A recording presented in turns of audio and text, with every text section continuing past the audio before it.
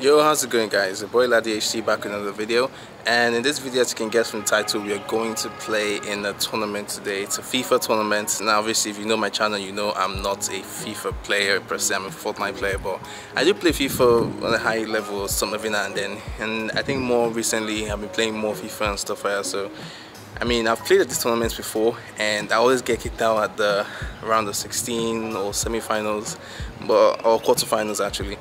But this time I'm feeling very confident because one of the major issues I've always had was controller. Okay, I play Xbox, and most people in Nigeria play PlayStation. And all tournaments are always PlayStation controller, so I've never been really good at switching between them. It's a whole different thing. It's very annoying to just get used to the sticks on the PS4 controller. So for the first time, I got a PS4 controller beforehand, and I practiced all night. I haven't even slept. Okay, I haven't slept, and I'm hoping that won't affect me too much. I'm gonna have some Fearless energy drink to before I leave. I'm gonna keep some in my car as well, just so I don't pass out. But I really hope this tournament gets done really quickly, because the other ones usually end up like staying really late, like 6-7 p.m. if not 8 p.m. So I really hope that's not the case, because I'm going to pass out. I'm going to fall asleep if that's the case. I haven't slept. I've literally played all night practicing on. I'm actually kind of good with PS4 controller if I'm playing like literally 5-6 hours all night. So yeah, I think that was a good choice. I don't know if it was. We'll find out if it was a good choice when when I start dozing off. But yeah. Alright, so I'm at the location now, and I'm 15 minutes early. I hope it starts on time, to be honest. I don't think it will, you know, African time and all that. I don't think it will, but like, I hope it does, because I'm starting to feel a little bit sleepy now, I can't lie. I'm starting to feel tired. But yeah, I'm gonna go inside. I think from here on out, it's gonna be a voiceover, because it's probably gonna be very loud inside. So it's gonna be a voiceover from here on out. And I'll just let you guys know how it goes. Well, good luck to me. Alright guys, so we're back home now, and so just I lost. Okay, I got kicked out. At least it's pretty much been one of my worst defeats in any of the FIFA tournaments. Usually I make it to like round of 16 and stuff like that, quarterfinals before I get kicked out. But I lost in the group stage, guys. I lost in the group stage. And where do I start? I mean, again, the same thing keeps happening every single time. There's been that past three. I come to this tournament with a certain mentality, certain structure, certain what you're used to, you know, and then you're given something else, and it's hard to adjust, and that ultimately causes you to lose. Okay, what do I mean? So basically, my games went like this. I lost my first game, 1-0, and I won my second game, 1-0. And then my final game I drew 2-2. It was a league style format, you know, like proper like leagues, like Champions League style format, that kind of stuff, where point system, you know, 4 of you in a group, one of the most points and stuff like that. And I was in group A, and already when I heard the names of people that were in the group, because apparently already called a group of death. I only knew one person from the group faced before, who also traveled with to Ivory Coast. He's one of the best FIFA players in Nigeria, hands down, no question. He's one of the best, if not like top 2, top 3 in the whole of Nigeria. He's one that goes out of the country and stuff like that to compete and represent Nigeria in major FIFA tournaments. So, and also one of the highest earning gamers in Nigeria. So I knew him, but then when he himself made the statement, "Oh, look at this group of death," like with me, him, and 2 other guys I've never met before, who are friends, I was already like, whoa, what is this, man? I already have the toughest. I'm not a professional FIFA player. I play Fortnite professionally. I just play FIFA on the side at a high level, not professionally, but a high level, you know. So already being put in a group of death was already like, come on, man, come on, really. But yeah, I lost my first game, and now I'm going to give you something. I'm going to tell you guys something that I would want you to make your own conclusion of. So my first game was with the worst person in the group, like the worst player in the group, and I lost to him. My second game was the best player in the group, the person I just mentioned, Arugs, and I beat him. And my third game was with the other next best player in the group, and I drew with him. What does that tell you? All right, let me now explain what I mean.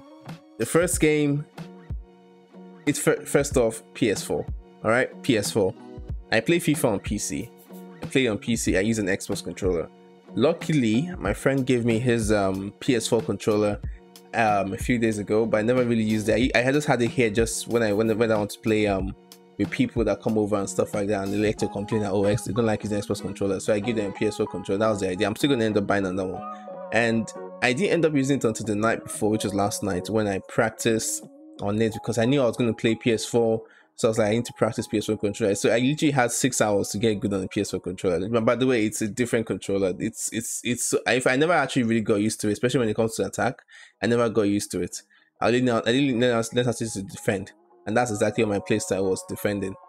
And that's number one, the controller. Number two, the PS4 itself, the gameplay experience. It's so I play on PC game. I've said it already. I get over 60 FPS on FIFA. You guys know for those of you that are Fortnite gamers, I didn't to explain to you. And if I did FIFA players, I might need to explain to you. But the gaming experience is different. Things are smoother, things are react better, things are faster, things are just better on PC.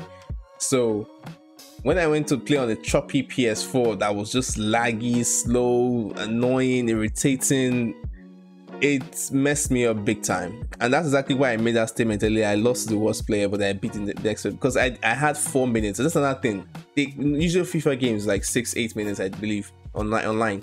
And then the tournament is like 4 minutes because they want to get through everyone. The rest will sleep there. No, I don't blame them. But at least we had my first game to try and get used to the PS4 gameplay and the PS4 system and everything, because it is literally choppy, it's disgusting, it's annoying. I was so frustrated. You're gonna see, I'm gonna be putting up clips, you guys can see the look on my face. It was just not what I was used to playing on, and it was so annoying. And that's why I couldn't attack. All I could do was defend. If I tried to attack, it was just slow, sluggish, and these guys are used to it. This is what they play on. I'm not used to it. But then that first game got me used to it enough to know how to counter attack. And that's exactly why I did against Arox. When I knew I was playing Arox and after losing my first game, I was really like, you know what, it's over. I already gave up. I was like, Arox next, after I lose my first game, I'm going to lose this one again, so what's the point? But then I took him seriously. I was like, you know what, I know he's really good, and I'm used to playing really good players. They have a certain style of play that if you're not used to it, you're going to lose. You cannot defend against them. They have this concept called contextual agile dribbling. It's a new thing in FIFA. We use R1 to move. And I'm used to it playing online Ultimate. I play against one of the best players in the world. I'm used to it. Amafi, I've beaten Amafi before. Like, I give you guys don't play at Fee, I give him a good game and stuff like that. So like, I'm used to playing against those kind of really high class FIFA players. And what I expected was what happened. This guy tried. No one believed it when they found out I beat him. If he didn't even say with his own mouth that I beat him, no one would believe it. Everyone would think he went easy on me or he gave me a win. This guy did not go easy on me. I wish he went easy on me. I was literally like, in my head, I was like, Arox, please now. I know you can beat everybody else. Let me qualify. Let me win now. That was in my head. I didn't say that to him, but that was in my head. He did not. Almost this guy went to kill me. You need to see how I was defending. He was so frustrated because I was predicting him to the T. This is why I mean when I said I'm used to it. I predicted him to this. It's like I was reading his mind. He couldn't understand it. I was stopping his every attack, and now counter attack. And obviously he's good at the game, so it was very difficult. I literally had one chance the entire game, and I won the game. And then crazy thing that happened, which I swear to God, when I did, especially after falling asleep and thinking about it, I was like, wait, this was sabotage, Loki. So something happened in my final game. Someone came to me, one that was watching my games, because again, everybody was shocked. Everyone started to watch my game like, wow, how would this guy beat our rogues and stuff like that. Someone came to me and put my mind at ease, even though I wish my mind was not at ease because I want to have messed stuff like that.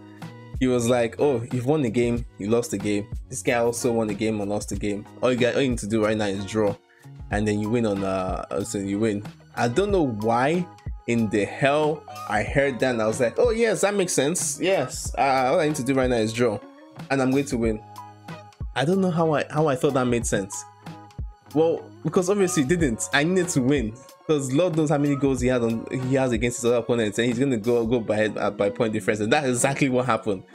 But then I didn't know at the time. I was sleepy, as you guys could tell. I was tired. So like already I was like, yeah, okay, I just need to draw. He scored the first goal. He scored another one. He scored another one. And I scored another goal. And there was like, I think 15 to 20 minutes left. I could have attacked. If I knew I needed to win, I could have attacked. I had so many chances against this guy. This guy, I had so many chances. It was not even a fair game. I was just, because again, I said I don't know how to attack on this PS4 controller. It's so difficult moving the sticks. The position of the sticks are just different to me. So I don't really, especially when I'm running through the wings, I don't know how to turn this way. You're going straight and then like this.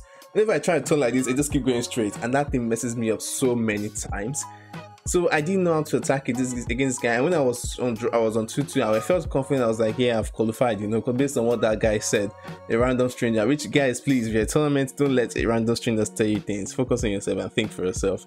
Again, it's because I was sleepy, I didn't think things through. I hadn't slept enough, so my head was not functioning on the 100%. But do not let anyone tell you shit. Oh my god, I was so confident. You know, when it was 2-2, the game ended, I was like, yes, I'll qualify. Next thing out, and then next thing, the same motherfucking guy comes in front of me and is like, ah, bro, you lost. Yeah, I was like, I lost. It was like I drew down. I was like, no, he had more goals in his second game, so he qualifies on goal difference. You lost on goal difference. That's a shame.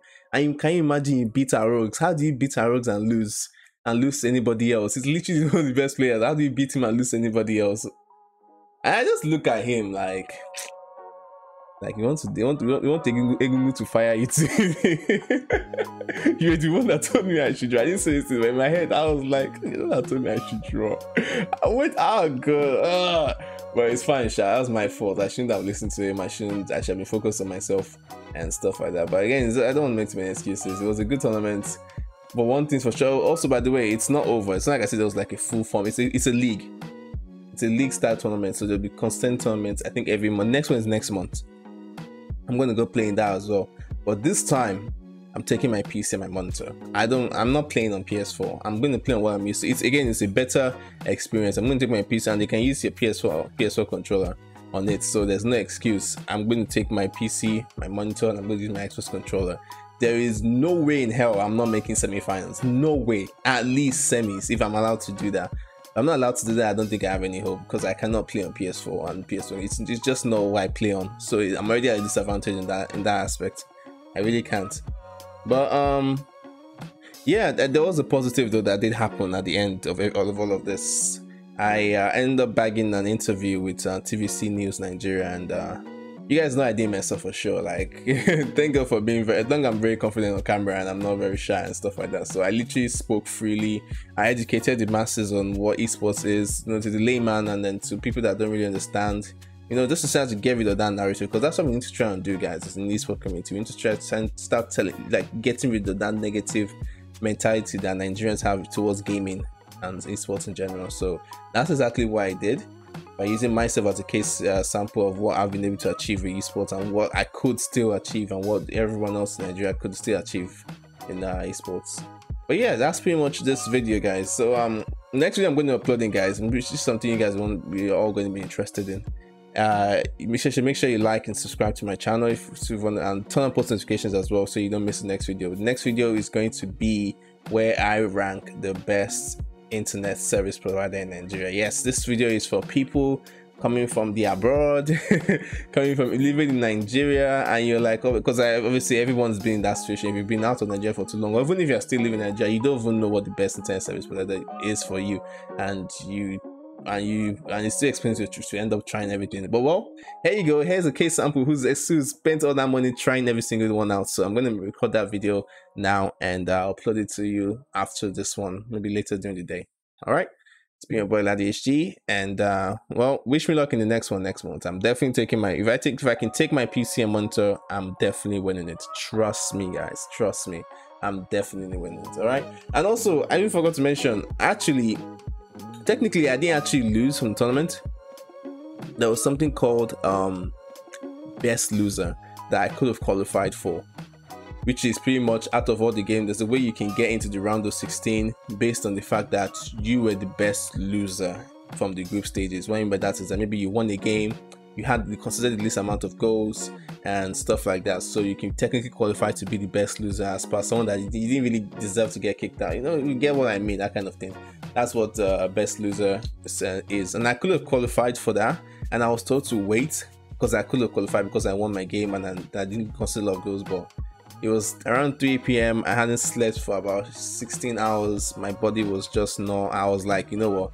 Even if I do qualify, considering how tired I am, there's no way I'll be able to beat anyone. So I was just like, let me just go. It's not happening next month.